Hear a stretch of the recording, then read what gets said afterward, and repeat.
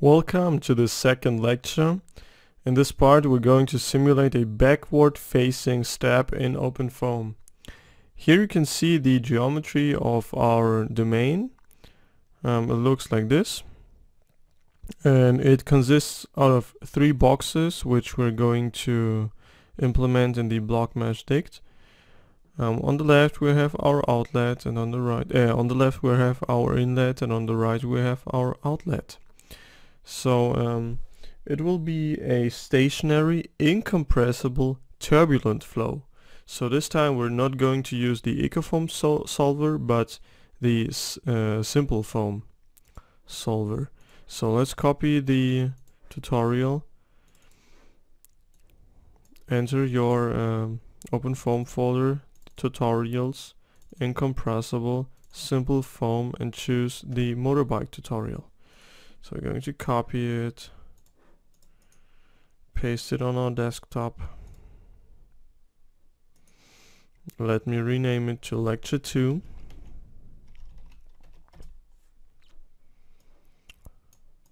Okay, now let's get started. First of all, change the name of the 0 folder, delete all run and all clean. We're not going to use it. Delete this folder, try surface, we don't need it. In the polymesh folder, delete boundaries. Okay, in the system folder, delete cutting plane, this one, read fields, delete it all. Okay, now we have a clean setup. And now let's set up our geometries. So open up the block mesh dictionary. I already prepared the geometry, so I'm not going to explain it again how to use block mesh. So I'm just going to open it up.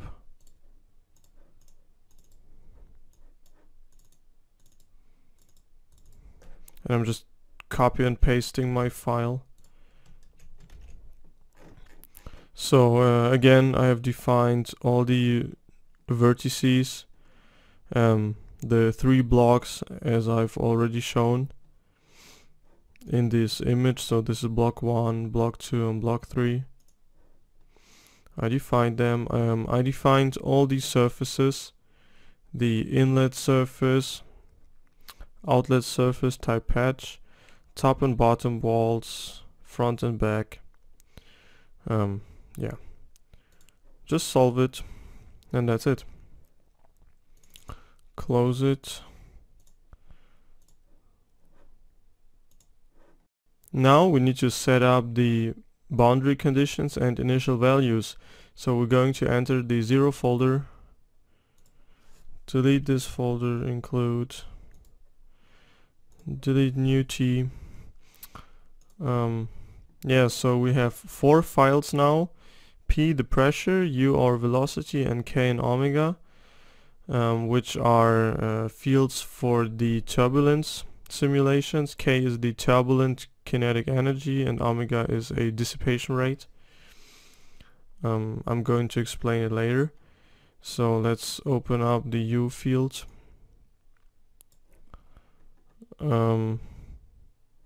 Okay, our internal field will be set to 0.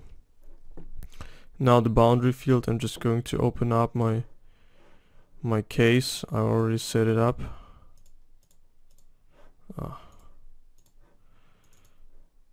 So let's open up U. I'm copy and pasting it.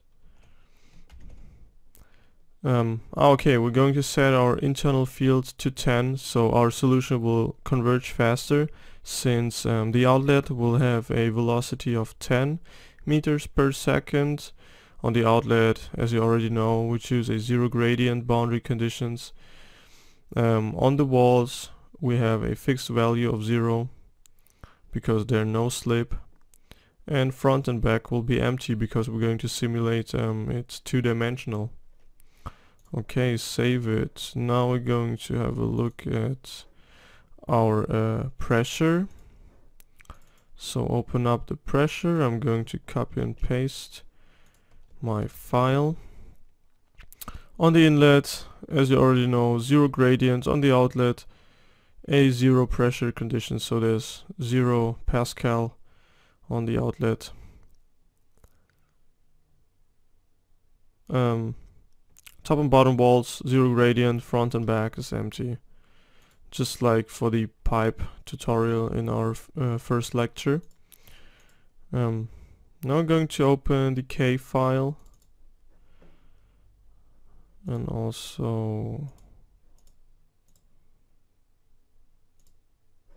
this one. So I just copy and paste my file. It looks like this. The kinematic turbulent energy is set to 0.5 in the whole field for the internal field. On the inlet we have a turbulent intensity kinetic energy inlet with the intensity of 5% and a uniform value of 0.5. I won't be explaining how to calculate those values. If you're interested in it, just read the papers on the K epsilon and K omega model of Wilcox, and it explains how to calculate them. So for this tutorial we're just going to use 0.5. For the outlet it's type 0 gradient, top and bottom walls 0 gradient, front and back empty. And now the turbulent dissipation rate. This file.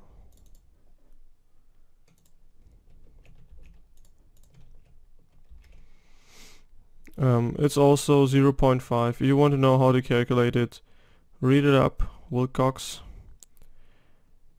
has explained it. For the inlet we have a fixed value 0.5. For the outlet 0 gradient, top and bottom walls 0 gradient, front and back empty. So save it, and now we have our initial and boundary conditions set up.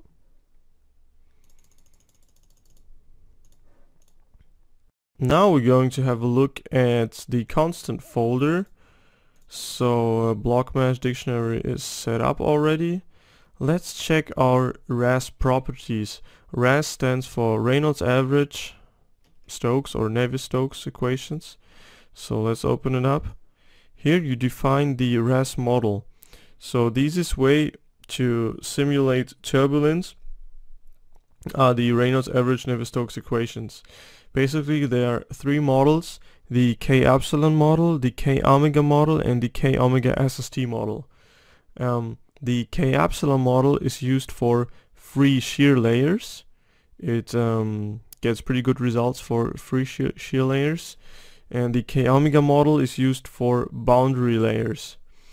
And the K omega SST model combines the advantages of both models and eliminates the disadvantages. So in doubt, just choose the K omega SST model. It gets pretty good results. So let's set it to K omega SST. Here you type in turbulence on. So we have turbulence on, and if you type in off, then you're just going to calculate the laminar solution. Print coefficients on. Alright, so let's close it, and then transport properties. In transport properties you define your new, this is the kinematic viscosity. For the tutorial it was set up for 1.5 exponential minus 5. Let's check my file. Okay, I left it like this, so just leave it. It's maybe the viscosity for air, I don't know, but it should be like this. Okay, now we're going to have a look at our system folder. So the FV solution and the FV schemes, just leave it as it is. Those settings are pretty fine. Yeah, what we're going to have to do is editing the control dictionary. So open up the control dictionary. Our application name, simple foam, start from latest time. You can also type in start time, but let's make it latest time. So the start time will be 0. Stop at end time. Let's have a look at my file so I can compare. Okay, end time will be 3000 seconds. Our delta t will be 1 second. Write control time step. Write interval, let's make it 1000. So every 1000 seconds it will save the field. Yeah, time form general, time precision 6, runtime modifiable true. And the functions, we can delete them. We're not going to use any functions. So let's make it like this. Save the file. And we're ready to run the job now. Now we're ready to run our simulation and calculate the solution. So we're going to open up our terminal, change the folder, and run the block mesh command. So we're going to get our mesh. Okay, check mesh. Mesh is okay. And then start the job, foam job, simple foam, and save the output into our log file. Okay, now the solution is calculated, and I'll be back in a couple of minutes. Alright, now let's look at the results. We have 3000 seconds of solution, and yeah, let's open up our terminal and let's analyze the log file. So we're going to use the command foam log on log. Now all the residuals have been extracted.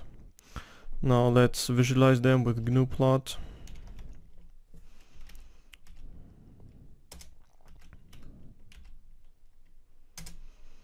Okay, now you see all the residuals for the pressure, the velocity, and for our turbulence values, omega and k. And as you can see, the solution has converged already. Yeah, since all the residuals are constant. And now we can have a look at the solution.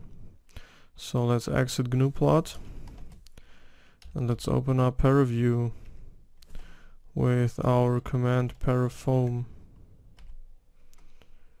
Right. Click apply. Here on the left you can click on omega and k so that we can choose them to view them here.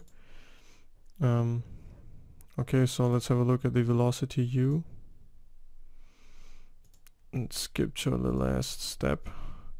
Yeah, and here you can see the velocity field. Let's have our color map here. So this is our inlet with 10 meters per second, and yeah, this is our backward facing step. Now let's have a look on the profile of the velocity on a certain x value. So let's say you want to have the profile of the velocity right here. We're going to click filters, data analysis, and plot over line. Now we apply our coordinates. So the x value will be 0.35, 0.35, then y value like this,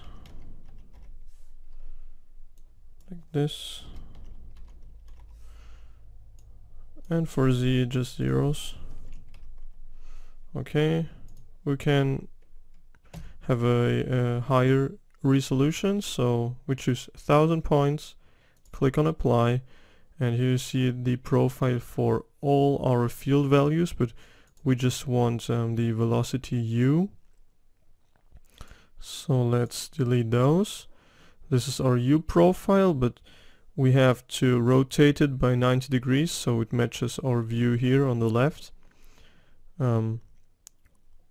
So just choose this one, 0.1, and here magnitude for velocity. And here you can see the U profile. Let's begin on the bottom. This is our wall boundary layer. The velocity increases, then it decreases because this is our recirculation area. And here you see the shear layer with increasing velocity. This is our inlet speed. And then the velocity decreases again because we have a wall on top. We can also use streamlines for visualizing our velocity field better. So we're going to use fillers, alphabetical, and now stream tracer. Now we need a line source.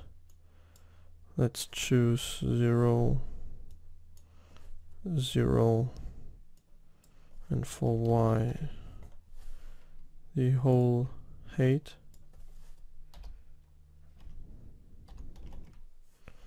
This for z 0, 0. Resolution just 10 streamlines. Click here, activate this, and let's change the color. So color by solid color, and let's make it black. Ah, damn.